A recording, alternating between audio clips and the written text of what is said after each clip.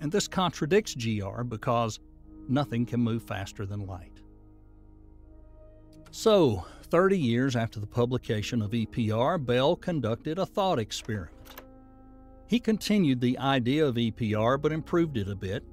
He imagined two observers, Alice and Bob, who are in different parts of the solar system and have particle detectors, but with two different settings.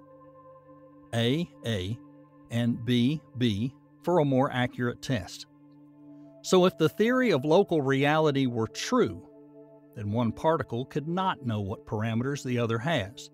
The results are always random, and if quantum theory is true, then the particles will be perfectly correlated. 3 Nobel Prize winners, Clauser, Aspect, and Zellinger, were able to repeat the experiment in reality. By counting the number of times Bob and Alice agreed with each other about the state of the particles, they confirmed Bell's theory, proving that the universe is not locally real, meaning that it really needs an observer for everything in the universe to exist.